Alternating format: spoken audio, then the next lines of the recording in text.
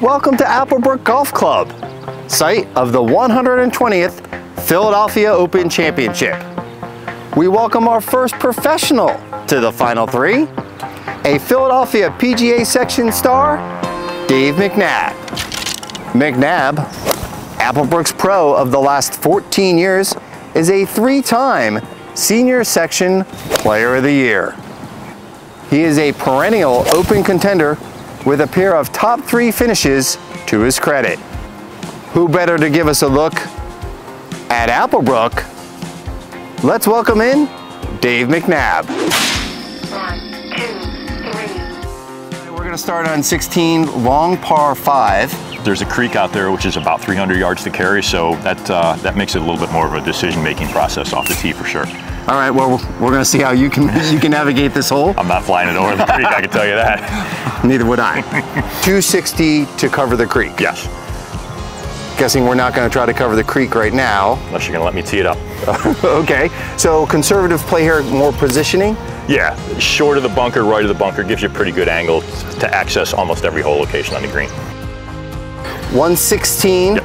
to the flag, middle hole location, thoughts? They've got a little bit of slope behind the green, so I got some room to work with. I'm just going to hit a pretty stock 50-degree wedge, which is about a 118 to 120 club. Not a lot of trouble, quite frankly, to that whole location. So pretty straightforward shot. Let's talk about this green in particular. Looks like it slopes pretty severely from back to front. Back to front. Where we're at here is kind of right at the bottom of a slope, so if you get beyond this hole at all, it can be tough to control the ball. You've got kind of a back right shelf over there, which is a great hole location. You've got a little bit of a spine coming in here from the front, so if we put that hole location right in the middle, it kind of kicks balls right and left. And then you can tuck it back in this left corner behind the bunker, so makes for some pretty interesting approaches. 17th tee box, 179 from that marker. Yep.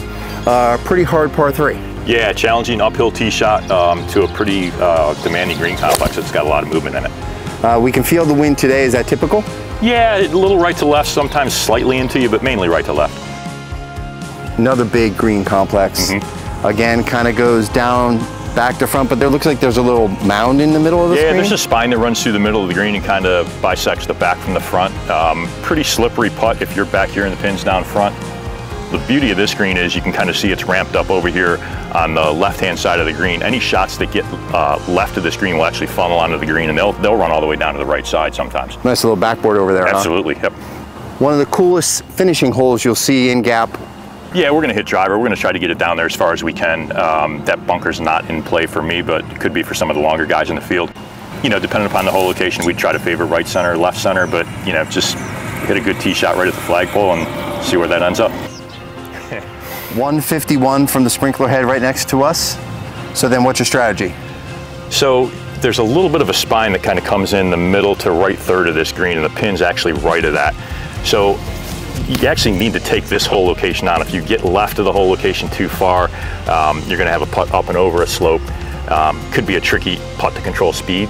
So this one you almost got to go just left of the flag or right at it, and you'll have a pretty good putt at it. All right, Dave. Fantastic shot here. We got 4 feet, 3.5 feet-ish. Backstop to perfection. Yeah, it worked out in my favor, so you can certainly use that to your advantage. What's your take here depending on where the hole location is? Yeah, so there's a lot of different things going on. We're standing right at the bottom of this little spine that kind of separates the right third from the left third, or left 2/3 actually. You can kind of see there's a small bowl right there with a little slope going towards that. A lot of slope back to front, which is tough to really gauge, but there's a lot of movement, a lot of things going on here. Awesome job. Thanks for your help today. Thank you. Thanks for taking part in the Final Three.